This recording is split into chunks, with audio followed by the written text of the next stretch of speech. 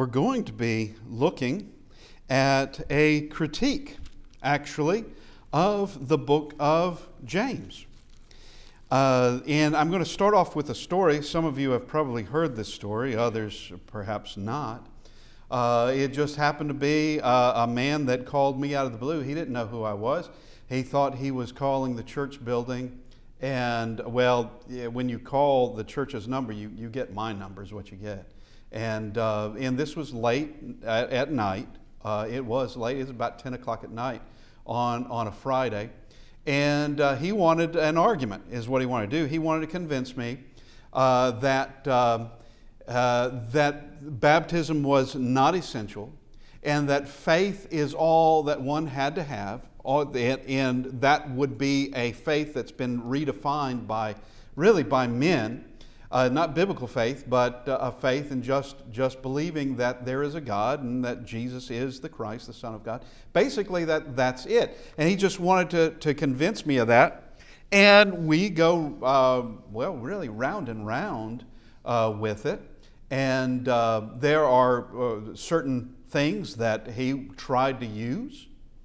One of the things that he believed is that we were all born in sin. Well, we talked about that for a bit. And then, of course, it was the faith-only business.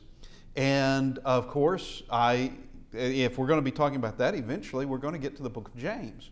And so I bring up the book of James. Now, this is after probably about an hour into the conversation that I bring in the book of James because, well, that's what we're talking about. We're talking about faith. Well, if you can talk about faith, well, Hebrews 11 is a good place to discuss faith.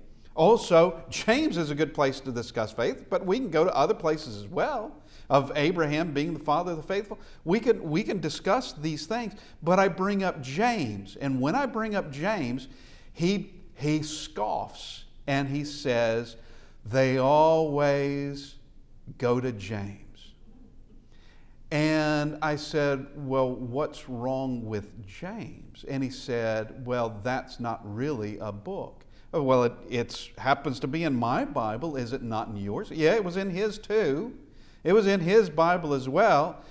So what's the problem with James? And he actually accused me because I didn't accept his interpretation of a particular passage. I didn't accept it and showed him how here is the better interpretation and also Scripture to back that up. He said, back then, he said, you're tossing out Scripture. And I said with this, when we get to the book of James, I said, you just threw out an entire book of the Bible. That's what you've done. Now, we're going to discuss this. Now, 2 years ago, and it's been 2 years because I checked, this was part of our class on James. This was included in that class. And well, there were those that weren't in that class, and it's been 2 years anyway. But this has to do with Martin Luther. Now, Martin Luther lived from the years 1483 to 1546. He was German. He was a monk and also a priest. It depends on when you're talking about his life. He also taught at a college in Wittenberg. And he is well known because of he took his 95 Thesis and he hammered it, nailed it to the door there at the church, their cathedral, whatever it is, at Wittenberg. Okay, and it had to do, his thesis, I wouldn't have anything actually much against what he was saying in that because it had to do with a major problem with the Catholic Church. And that was the selling of indulgences. And some of his arguments in it were absolutely, I'd have to look at it again, it's been a while, were spot on. That, yeah, no human authority has the power to do these things. And he was correct in that. And he also followed something that began, well, it was a saying, sola scriptura, or solo scriptura. And that means Scripture alone, or just Scripture. But Scripture alone. That is the idea that the Bible is the only source of authority in Christianity, that the Bible is the final authority for all matters of faith and morals because of its inspiration, authority, clarity, efficacy, meaning it works, and sufficiency. Okay? Now, I would say it's the final authority because it's from God. And you can find all these other things as well, but it's from God. That's why it is the final authority. It's inspired. And now, this idea of sola scriptura, now that is right. Scripture only. But that means follow Scripture only. Because some people will say it, like those in the Reformation movement, they said it, and that is good, because what they were doing is breaking themselves away from the papacy, from the Pope and all of Roman Catholicism. They were breaking themselves away from that because it wasn't just Scripture only under Roman Catholicism. And it still isn't. All right? And so what they were saying was in fact correct, but they didn't go far enough. They did a good job to a degree, but not far enough of take Scripture, and even if you do not agree with Scripture, understand it's from God and it is to be followed. And perhaps you need to change your mind and not toss out an entire book. Now, let's look at what Martin Luther says about James. And I'm quoting him. Of course, this is translated in English. He would have written these things in German or Latin, one or the other. But this is a quote. Therefore, St. James, he means the epistle, St. James's epistle is really an epistle of straw, having no substance to it whatsoever. It can't be from God. Compared to these others, and he's talking about the other books of the New Testament, for it has nothing to do of the nature of the gospel about it. Now, we're going to examine this, whether this is true or not, because what we're going to find out is Martin Luther, as intelligent as he was, I mean, he did teach in that college, as intelligent as he was and as knowledgeable as he was, shows himself to really have very little knowledge about the book of James, because he doesn't like it, he's going to reject it and make these claims. Now, he never says the book of James should be taken from the Bible. That's credit to him. He never said that. But he does say it shouldn't be taught. Well, what's the difference? All right, what's the difference? Don't take it out, but don't teach it either. But here's more of what he had to say. We should throw the epistle of James out of this school. That's what he's saying, because he taught there in Wittenberg. For it doesn't amount to much. It contains, now notice what he says, not a syllable about Christ. Not once does it mention Christ except at the beginning. Okay, so he just destroyed that little argument. He doesn't make mention of Christ, well, except the beginning. All right, but we're going to look at that, and we're going to examine this. I maintain, continuing with Martin Luther, I maintain that some Jew wrote it who probably heard about Christian people but never encountered any. Since he heard that Christians place great weight on faith in Christ, he thought, wait a moment, I'll oppose them and urge works alone. This he did. Now, that's a just so story. He has no proof of that at all. He's just making that up.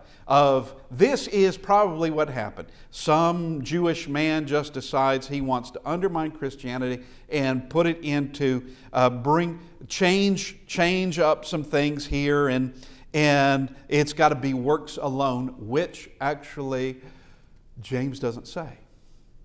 James does not say it's works alone. He never does. And the problem with this is that anytime you oppose Scripture, in this case, the book of James, there's a whole lot of other things you're going to have to throw out, because Paul also writes about faith. The Hebrews writer also writes about faith and combines them with obedience. That would be works. Obedience is important in this. All right, now, I just want to make mention concerning his 95 Theses that Luther appeals to Scripture only once in his 95 Theses. Okay, only once.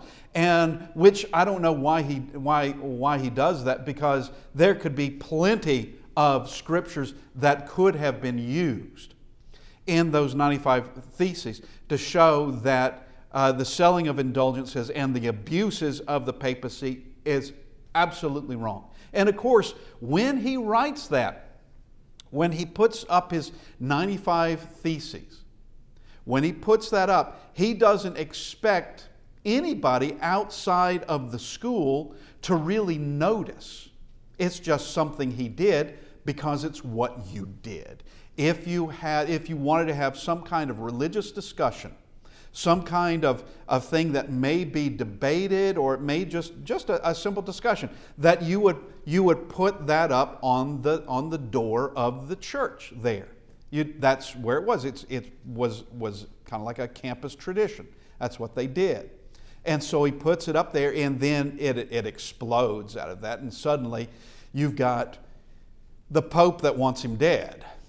All right, and others willing to do it as well. And actually, Luther said concerning his own earlier life that he would have killed for the Pope earlier. He would have killed for him. That he would have committed murder if he was told to do so by the Pope. But let's just look. Okay, so we're going to look first off of that whole idea of there is no mention of Christ except at the beginning. And like I said, you just threw out your whole argument right there. It begins to deflate. But James 1:1, James, a bondservant of God and of the Lord Jesus Christ. Okay, so I guess that's the beginning. So that should be the only time that Christ is mentioned. It should be. But Luther either didn't know the book of James, which I doubt that, or he's lying, or he's just so just wants it out of the text that he's willing to say whatever. To the 12 tribes which are scattered abroad. All right? So already he has bondservant of God and of the Lord Jesus Christ. So we have Jesus, who is called Christ, and he's also called Lord in this verse, in this first verse. And that's important because of what we're going to see. Whenever we see the word Lord in the book of James, it would have to refer back to the Lord Jesus Christ. Who else would it be? Because he calls him Lord from the beginning, from verse 1. So we go to verse 7. For let not a man suppose that he will receive anything from the Lord. Well, that's got to be Christ. Does he have to call him Lord Jesus Christ every time? Does he have to do that? Now, he's going to do it again, just a second. But we go to verse 12. Blessed is the man who endures temptation, for when he has when he has been approved, he will receive the crown of life which the Lord has promised to those who love him. All right, now here's something I want to bring out now. Not only is he calling him Lord again, but there is something else that just happened in verse 12. And something that also goes to disprove his whole idea that these other books of the New Testament are so much better. And those are valid, but this one is invalid, and it doesn't have any of the elements of the other books. What James just did, actually it's the Holy Spirit, the crown of life. There's only one other place where that term is used, the crown of life. And it's not James. It's the book of Revelation. The book of Revelation refers to the crown of life. Now, is James Is he copying this from the book of Revelation? No, because quite likely the book of Revelation hasn't been written when this was written. Was John, who penned the book of Revelation, copying from James? I would say no once again, because it's the Holy Spirit who's behind both of them. And word for word determines what goes in, and will use terms that can be in just a couple of books, or maybe in a handful of books, and nowhere else. And sometimes you may have a discussion that's found nowhere else, such as what we find in the book of Hebrews and the discussion of Christ as our high priest under the order of Melchizedek. That's only in the book of Hebrews. That's only there that you find that. And that's the way that the Holy Spirit has designed all of this. But here we see, Revelation 2:10, be faithful unto death, and I will give you the crown of life. And if he's copying the book of Revelation, which, like I said, book of Revelation, I doubt seriously had been written yet, he's quoting Christ. Because Christ is saying that in Revelation 2 and 10. He's quoting Christ here, but that's not the only place where he quotes Christ. Now, we go to chapter 2 and verse 1. My brethren, do not hold the faith of our Lord Jesus Christ. Once again, Lord Jesus Christ, the Lord of glory, with partiality. Now, it seems to me, how many times? 1, 2, 3, 4 times, and we've just gotten to chapter 2, verse 1.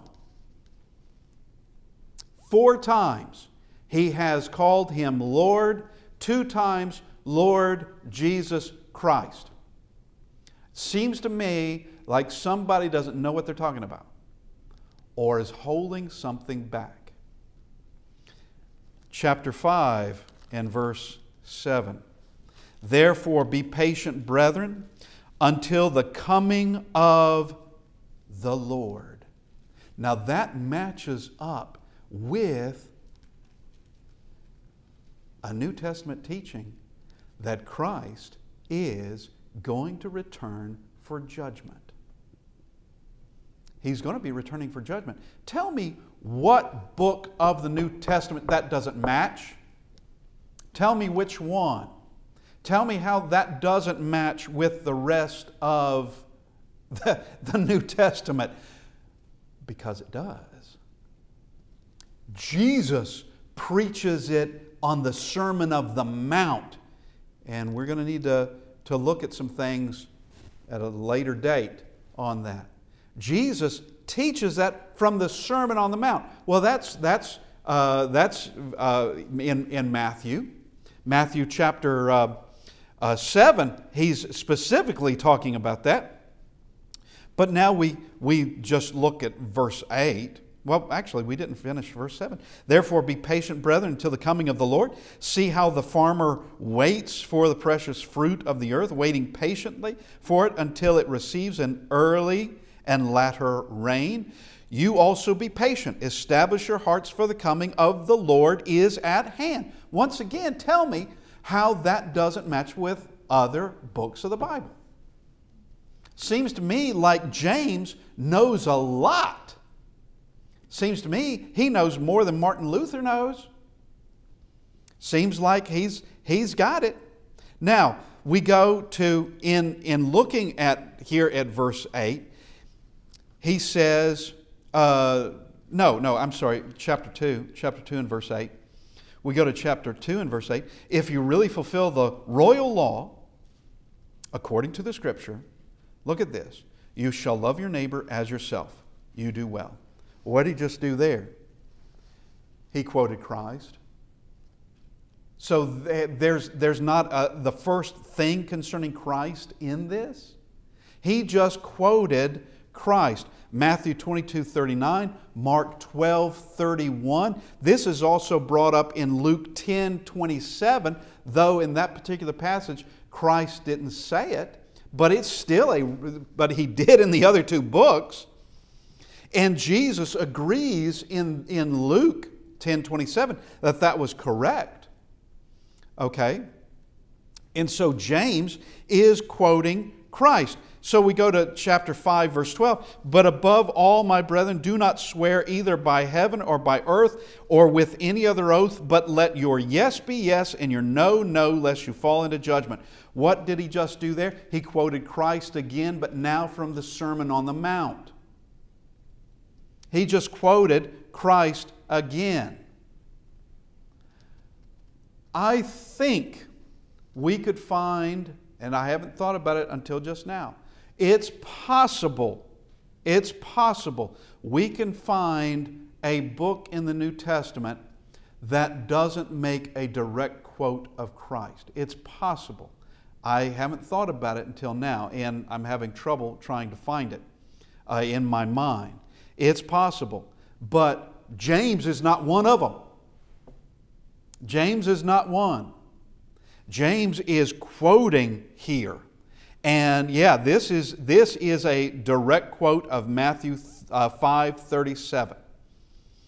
And now, also in 5:14, James is familiar with the church. Not only is he familiar with quotes of Christ and calling him Lord and Christ, but he's also familiar with the church. Verse 14, so James 5, verse 14, is anyone among you sick? Let him call for the elders of the church and let them pray over him, anointing him with oil in the name of the Lord. Once again, calling him Lord. But notice, he says, call for the elders of the church. He knows something about the church and the organization of the church. He knows that a local congregation should have, it isn't always the case, should have elders. If they're able to have elders, they should have elders. And now not every one of them could, but call for the elders. James appears to know more about Christ and His church than Martin Luther does. He appears to know a whole lot more, because I'm not sure that this would have made so much sense of let him call for the bishops. Okay? Because getting one bishop would be hard enough. I'm talking about in the Catholic Church. Getting one bishop to go visit somebody who's sick would be hard enough. Now you're going to two or more to go there? Now that's going to be something. Maybe if it was an important royal, some king or prince, yeah, perhaps. Some very wealthy person, perhaps. But that's just not happening. Matter of fact, during the bubonic plague, which did hit through the world numerous times, it wasn't just a one-time event. It just repeated over different points at different years through different centuries, actually. But one of the things that, and it did occur during Martin Luther's day as well. And it's one of the things that he complained about, is that you have the hierarchy of the Roman Catholic Church, and it was like bishops, archbishops, pope, cardinals. All right, with the bubonic plague, so much for compassion. They left. They hightailed it out of the city, and they quarantined themselves. They were not going to be among the sick. They were not going to comfort anybody. They weren't going to pray over anybody. They weren't going to do something like this. No way were they going to. And I think Martin Luther would have known that by this point that he's talking about the book of James. I'm not sure. I'm not sure when he did that as to when the plague occurred during his lifetime. Now, let's talk about similarities with the rest of Scripture, because we have it. The book of James mentions several people, not just Christ.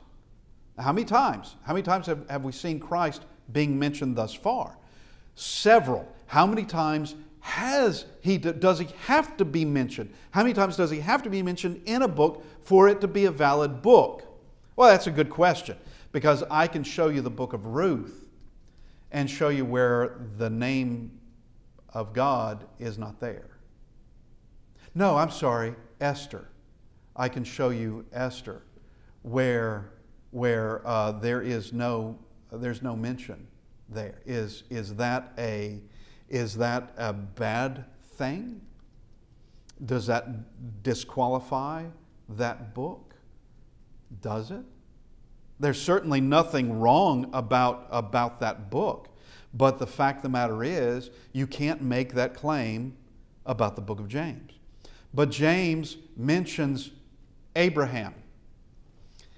And in chapter 2, verses 21 to 23, he mentions Abraham, and that's a significant portion of the book of Genesis.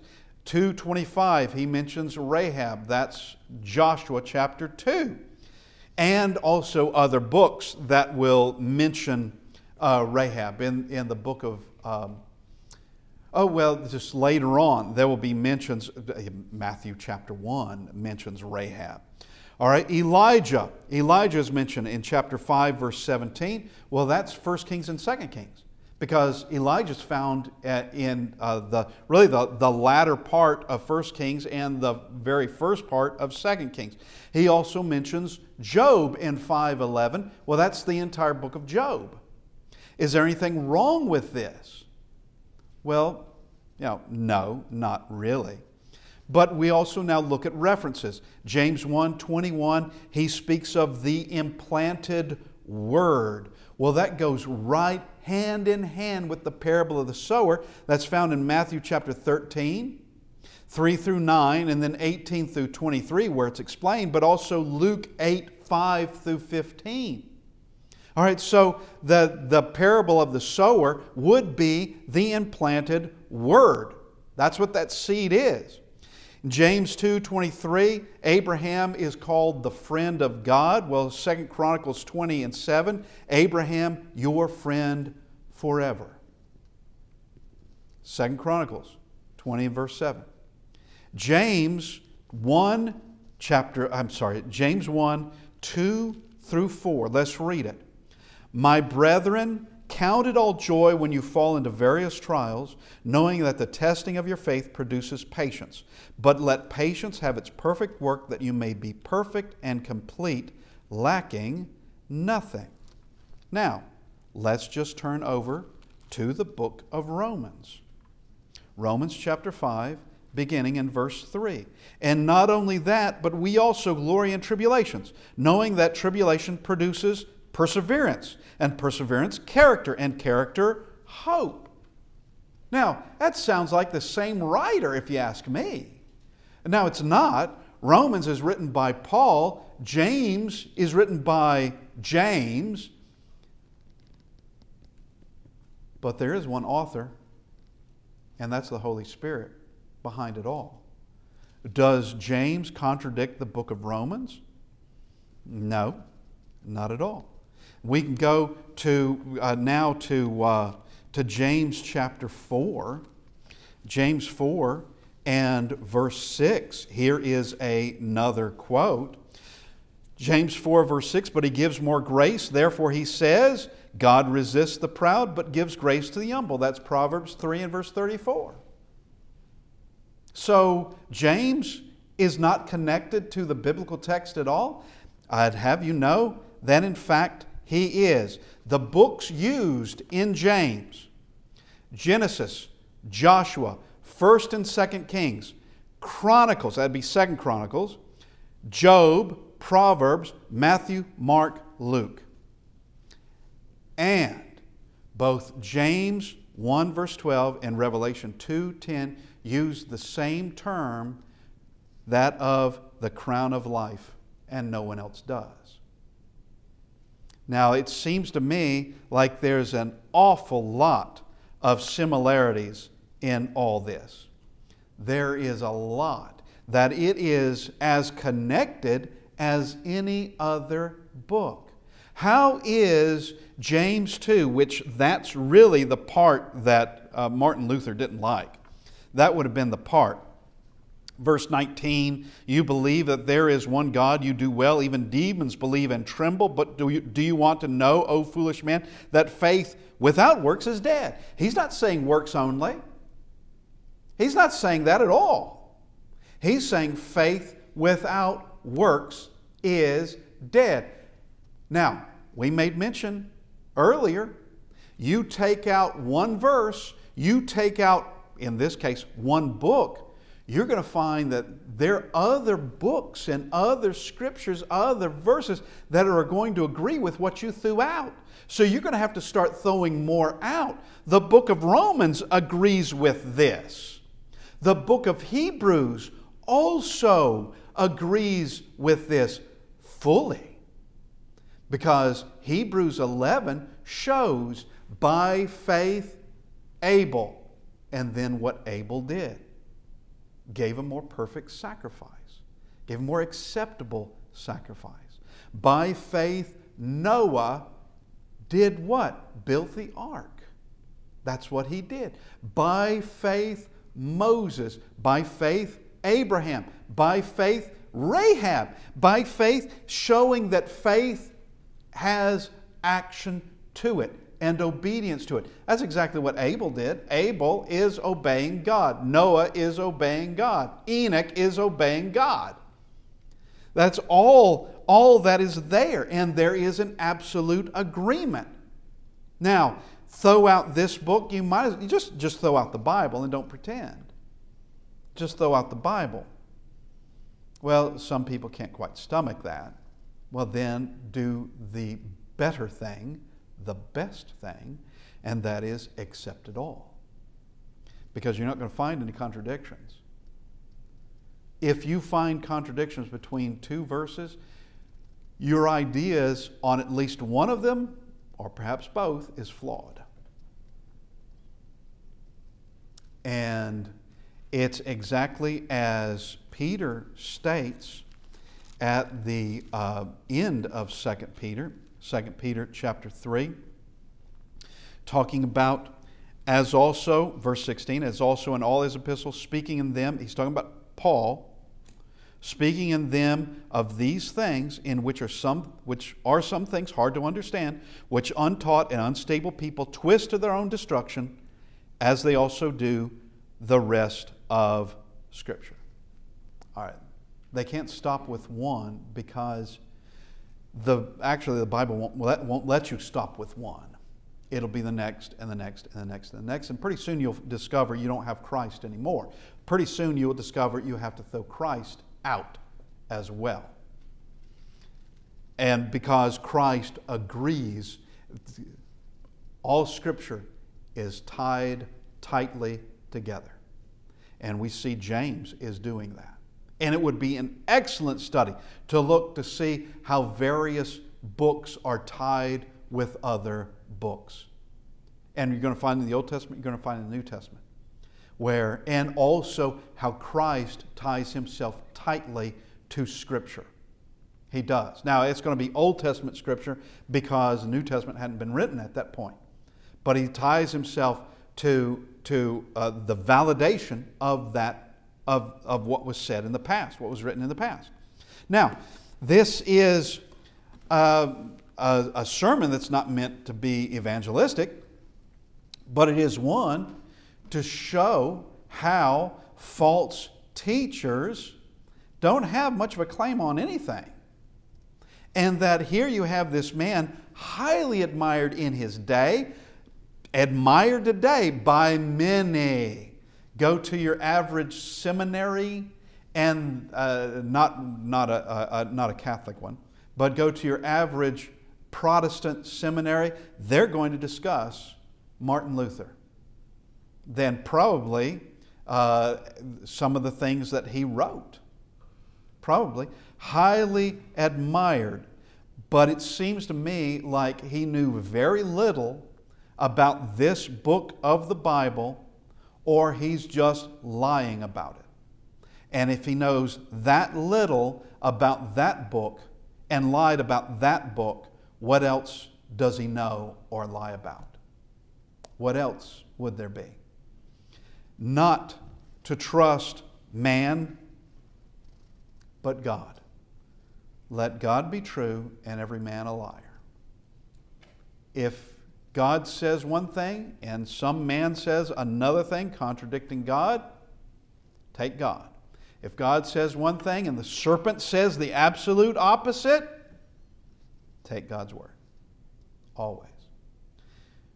We are here now. We need to grow in wisdom. We need to grow spiritually.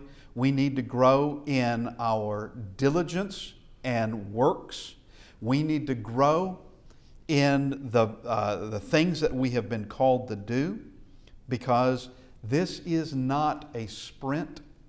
This is a marathon.